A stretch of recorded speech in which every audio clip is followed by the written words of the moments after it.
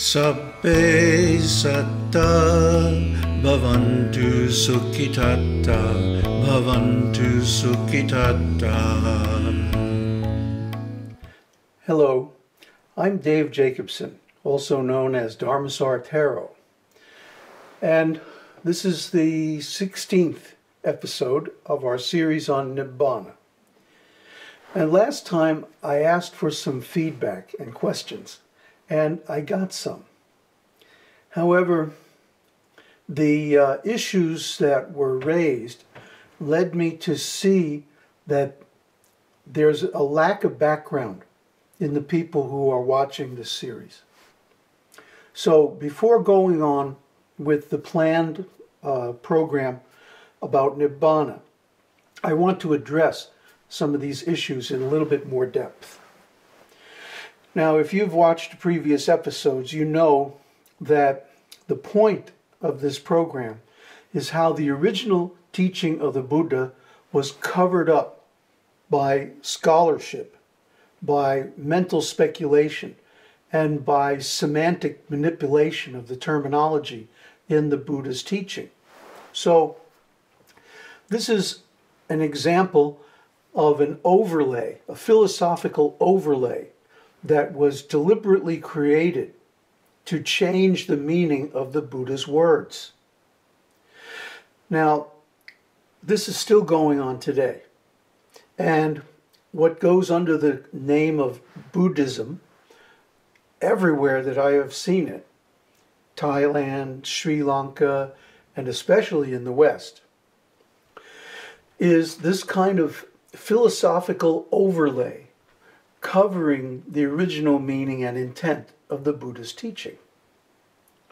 And the specific underlying theme is that the Buddha's method is being covered over by the yogic method. What's the difference?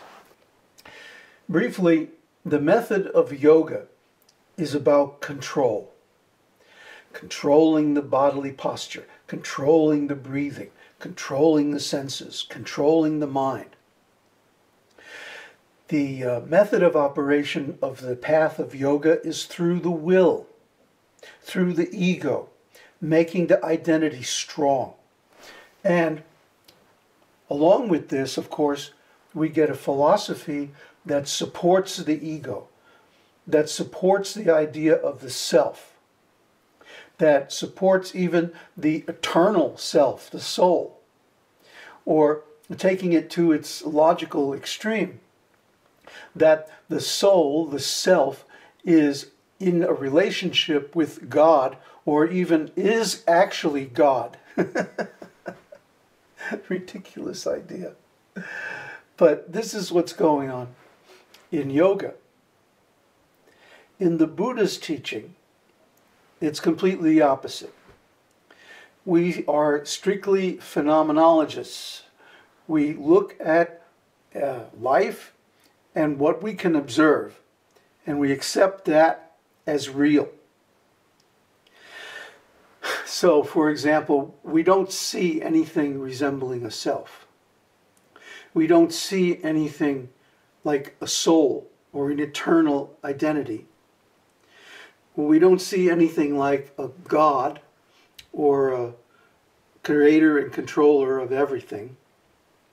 And we certainly don't imagine that we have a relationship with this God.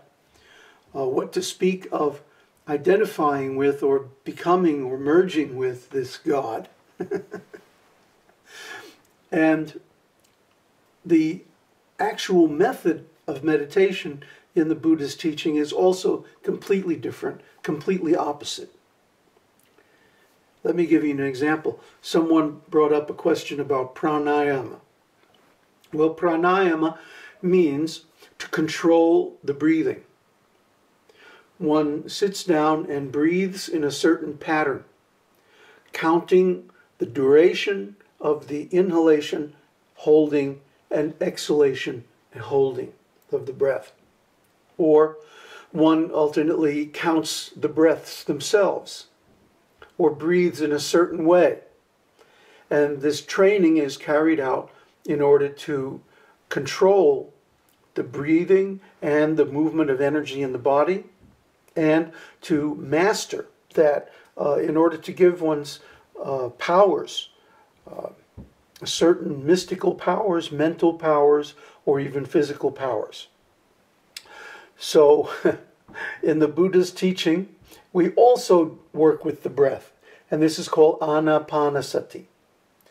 But in anapanasati, the whole idea is to simply observe. Watch the breath. Watch the in-breath, watch the out-breath.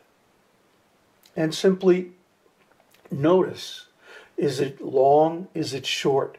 Is it deep, is it shallow? Is it fast, is it slow? And like that.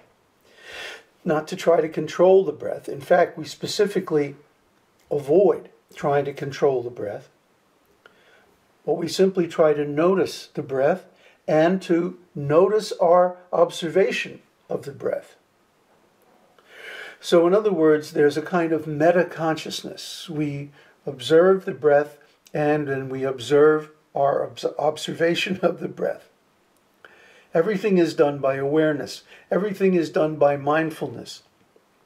Everything is done by allowing things to be the way they are. And the philosophy is also like that. We don't posit the existence of a self or an I. In fact, by observing how the I is created, we see that it's actually false. It's actually simply a mental model, a speculated entity. It has no phenomenological existence. If you go looking for your I, you won't find anything. If you go looking for yourself, your soul, or God, you won't find anything. Now, you may find some things that you imagine or speculate or project are the self or God, like that. But there's no actual proof of any of these things. They are simply our imagination, our speculation. If we look for them, we don't find them. There's a wonderful story about this. Bodhidharma, who was I think the 13th patriarch in dissension from the Buddha, went to China. And on his way to China, of course, he met kings and various other people. And they wanted him to train them, to give them some understanding. So one of these kings, some stories say that it was the emperor of China, but I kind of doubt that. It was probably one of the emperors or one of the kings in the Himalayas on the way to China. Anyway, this king came to Bodhidharma and said, "Please, my mind is giving me a lot of trouble. I'm always in anxiety, worrying about my job. Am I going to be able to stay the king? Is somebody going to come and defeat me? Is somebody going to come and cause a revolution? Am I going to lose my position? Am I going to lose my money? What's going to happen? This mind is driving me crazy. Please help me deal with it." Bodhidharma said, "All right. You come here at 4 o'clock in the morning, and we'll sit down, and I'll take care of your mind." And try to understand, Bodhidharma was a big, strong guy, and he had this big staff that he used to carry. He was an expert staff fighter. You had to be. To walk through the Himalayas alone, you had to be able to take care of robbers and wild animals or any other threat. So the next morning at 4 o'clock, the king shows up. Bodhidharma is there. "All right, sit down. Now, bring me your mind. Show me your mind, and I'll take care of it." So the king is sitting there, and he's looking for his mind. And he's looking and looking. He's sweating it, because Bodhidharma is this big guy, and he has a staff, and he knows how to use it. So the king is sitting there looking and looking, and after a long time, Bodhidharma says, all right, enough time now. Where is your mind? And the king goes, I can't find it. I can't find it. All I can see is thoughts and thoughts and thoughts. I can't see anything like a mind. So you see, it's just like here in Norway. I'm looking out the window and I see so many trees. There are many trees. But where is the forest? Yeah, we can say, oh, this is this forest and that's that forest and like that. But these are just names that we give. In nature, there is no such thing as a forest. Forest is a concept that we overlay on top of the existence of the trees. The trees exist in nature. They grow spontaneously, all by themselves. Nobody has to plant them.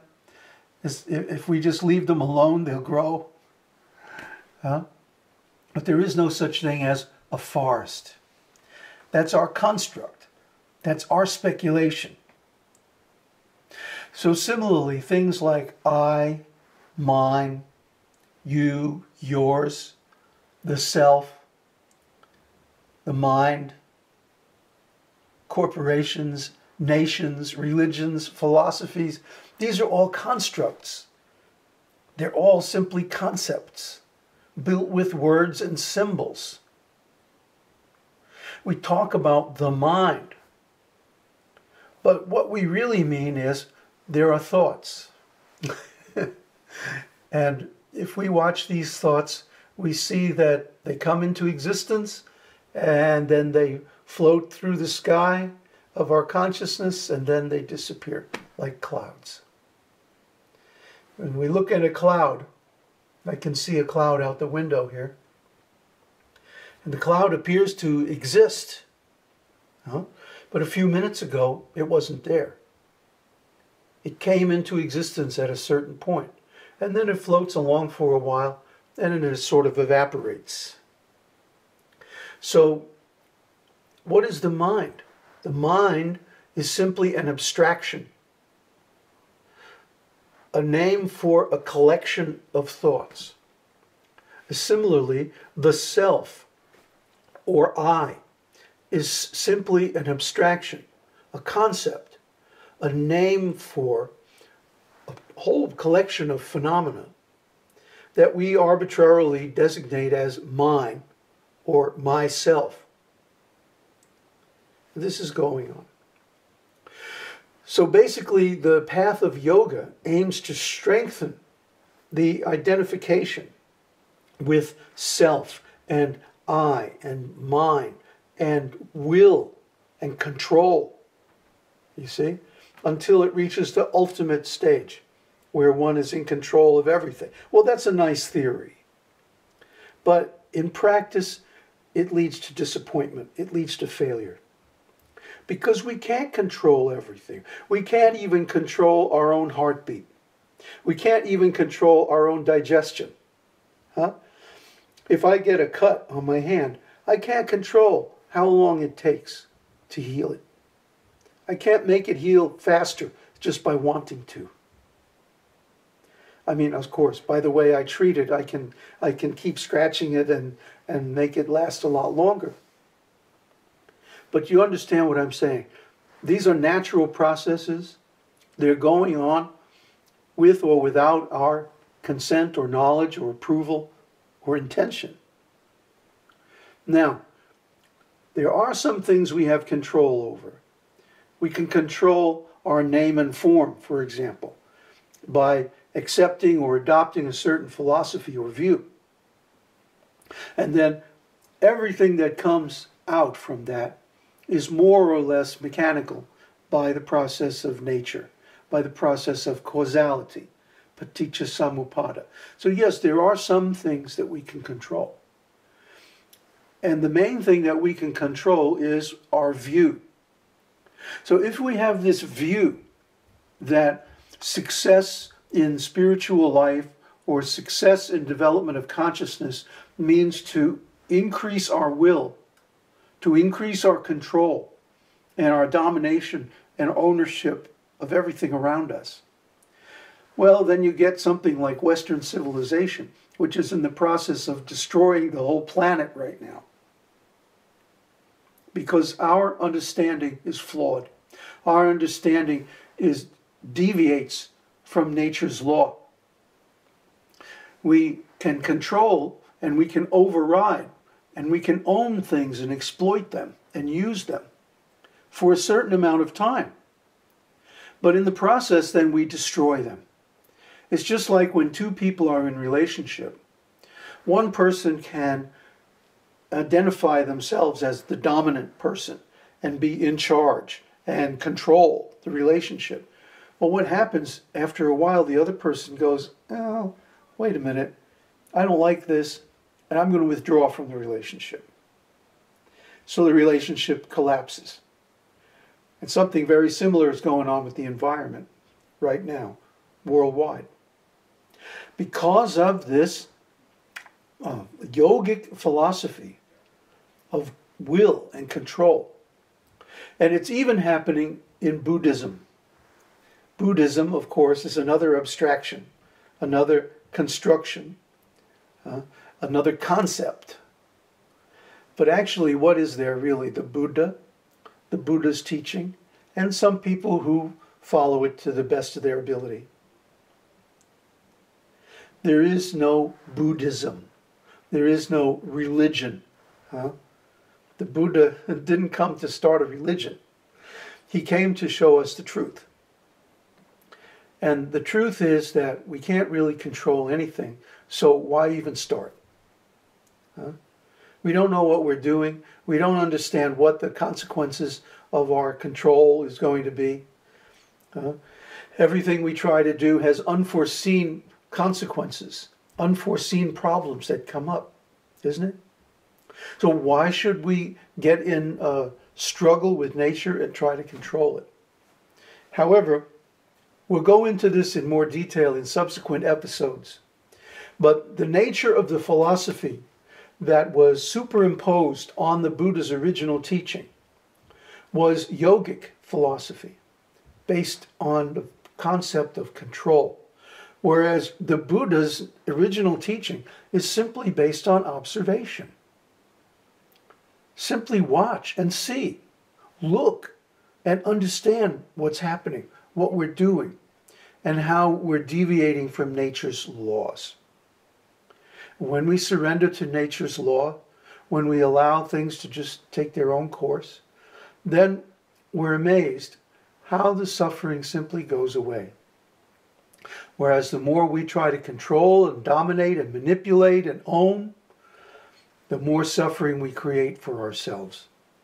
Because things never work out the way we want them to, do they? So this is why we have to be cognizant of the difference between Buddhist philosophy, actual Buddhism, actual Buddha's teaching, and the false yogic philosophy that has been superimposed on it by the commentators and the religionists, and clear that away to find the original, real, noble path. Sabbe satta bhavantu sukhitatta bhavantu sukhitatta.